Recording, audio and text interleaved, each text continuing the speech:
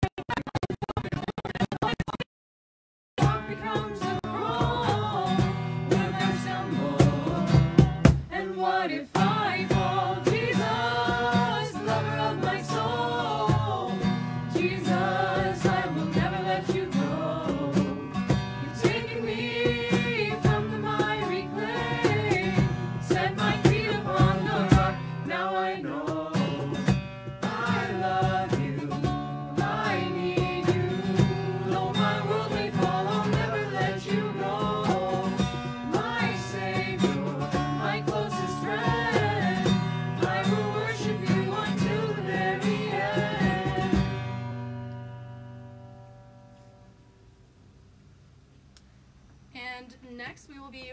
welcome God into this worship with the repeat singing invocation.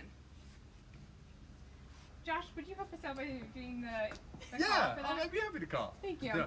In the name of the Maker. In the name of the Maker. In the name of the Son. In the name of the Son. In the name of the Spirit. In the name of the Spirit. All three in one. All three in one. One more time. In the name of the Maker. In the name of the Maker. In the name of the Son. In the name of the Son. In the name of the Spirit. In the name of the Spirit. All three in one. All three in one. Hello, I'm Brooke, and for today's opening prayer, we're going to do the bubble prayer. So let's get out our bubbles, and then as we pray, we're going to blow our bubbles. So, dear God,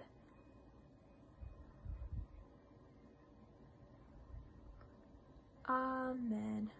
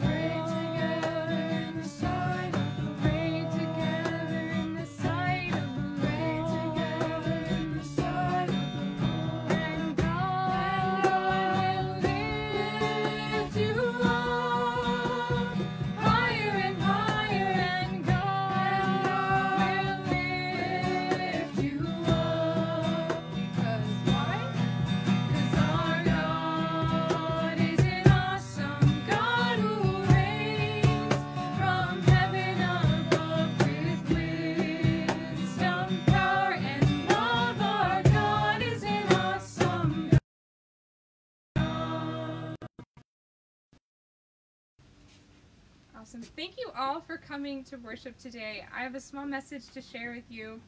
We are now entering our fourth and final week of the Bold Transformational Faith Program. It has gone so fast, but it has been such an amazing 3 weeks, and we are so happy that we've been able to share it with you. Luthercrest knew that in this time it has been so important to create connection even when we aren't able to be at camp just as much as we would like you to be here. So we created the BTF program, the Bold Transformational Faith Program, and this journey of faith has been bold and transformational indeed. The theme has been Go Make Disciples. In week 1, we stepped back and we looked at the journey of Abraham and Sarah and how far they traveled and how God's promise kept true to them the whole time. In week 2, we looked and we stepped in and saw how David was chosen, even though it didn't seem like he would be the likely choice, and how God chooses us every single day. In our 3rd week, we stepped alongside and looked at how Joseph forgave his brothers against all odds, and how we are called to step alongside our friends, our family, our neighbors, and all other people. We did this while laughing and playing silly games and trying new things on Zoom calls, and maybe in ways that we didn't expect to be doing. We created community, we learned about our faith, we learned about each other, we learned about God, we did a bunch of new things, and it was amazing. And now, in this 4th week, we are going to step out. We're going to step out to learn more about going out and making disciples in the world, learning more about what it means to actually go out and make disciples, learning about what it means to go out, what it means to be a disciple. And we'll learn that through the story of Jesus being the true vine and how God chooses us and picks out the greatest parts of us and uplifts them to the rest of the world. Now I'm going to read a small portion about going out and making disciples from Matthew 28. This comes right after Jesus was resurrected, and people were very unsure of what had been happening. They didn't know, and maybe it's something you felt coming into the BTF program. You were unsure, maybe you had been to camp before, and you knew what camp was like.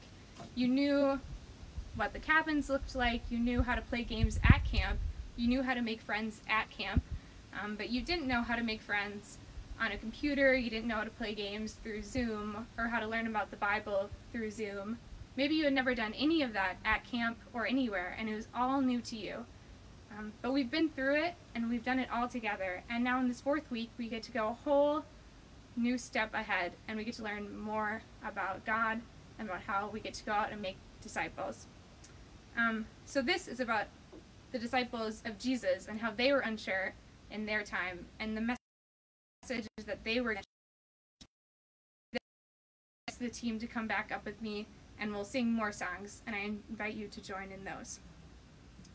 Now the 11 disciples went to Galilee, to the mountain to which Jesus had directed them. When they saw him, they worshipped him, but some doubted.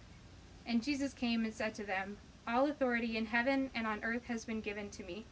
Go therefore and make disciples of all nations, baptizing them in the name of the Father and of the Son and of the Holy Spirit, teaching them to obey everything that I have commanded you. And remember, I am with you always, to the end of the age."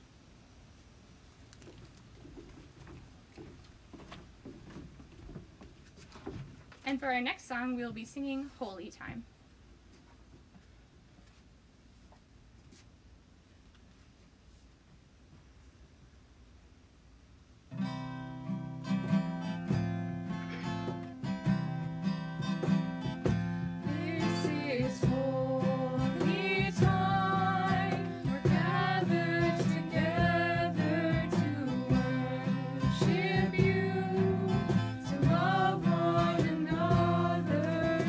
And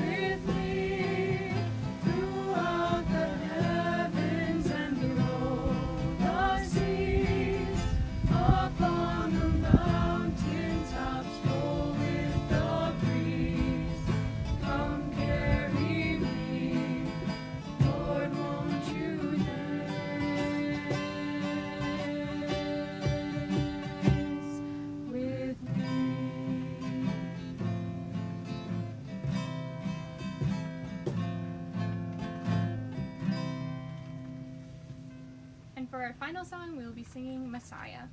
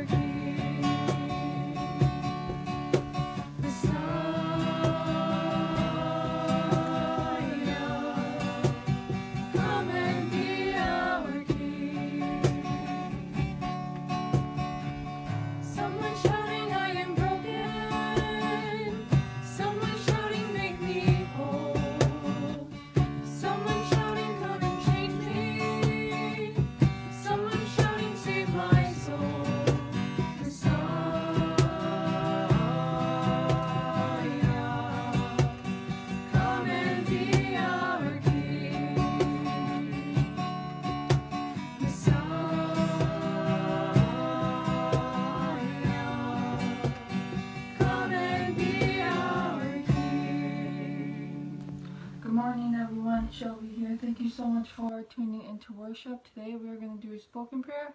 So that means just pray with me. So would you all please pray with me? Dear God, thank you for our glorious day today. Thank you for always being there for us and showing us how you're always there for us, whether we are going through challenges and when we're really needing you in tough times.